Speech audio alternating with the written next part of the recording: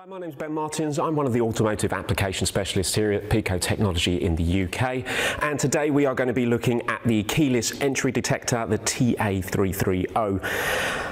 So what is it? Well, it operates at 125 to 140 kilohertz, and that's about the operating range for most manufacturers for keyless entry and smart key entry vehicles. Important factor to remember is that it won't decode the security information that's actually sent out, so it's not going to cause any problems there. Now, it's a 3-meter lead, which allows plenty of manoeuvrability around the vehicle in order to get to the certain areas that you need to actually inspect. A couple of things to point out to start with before we actually get going is the detection zones. Now, most keyless entry vehicles have a detection zone around the vehicle in about 2 meters sort of area. Usually around the door handles and around the boot area, so bear that in mind. What we're going to do is we're going to start by looking with the vehicle locked up to start with, just to see if the vehicle is going to output anything and transmit a frequency that we can actually detect using the keyless entry detector. So, with the scope set up, we're going to operate on about 200 milliseconds per division timescale, plus or minus 10 volts. We don't actually know at the moment what that's going to output, and obviously from manufacturer to manufacturer they might vary. So pick something quite broad to start with, just to see if we can capture something. So we'll get the scope up and running.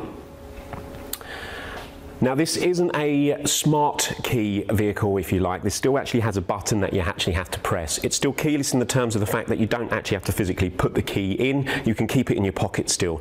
Now, I've got the key set further away, as I said before, in order that the vehicle doesn't unlock. So we're just going to offer up the keyless entry detector to the door handle and press the button. And as you can see, we have got some activity there. Quite a small scale still at the moment, so what we're going to do is we're just going to stop the scope there, and we're just going to go in a bit closer. So we're going to drop the voltage to about 2 volts for the minute, and we'll get the scope up and running again, and we'll have another look, see what we've got.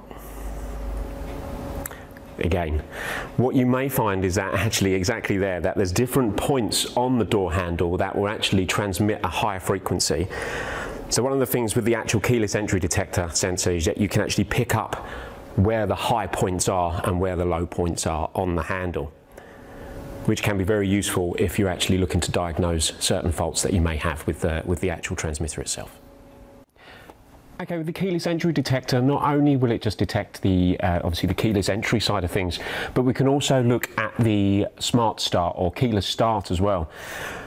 What it would do is obviously we're talking about transmitters outside of the vehicle in the detection zones, but also inside the car there is the same thing. So what we can do is, if we've got an issue, if you like, with the vehicle not actually changing state, if you're pressing the ignition on and off button, we can actually determine whether or not the car's actually looking for the key in the first place.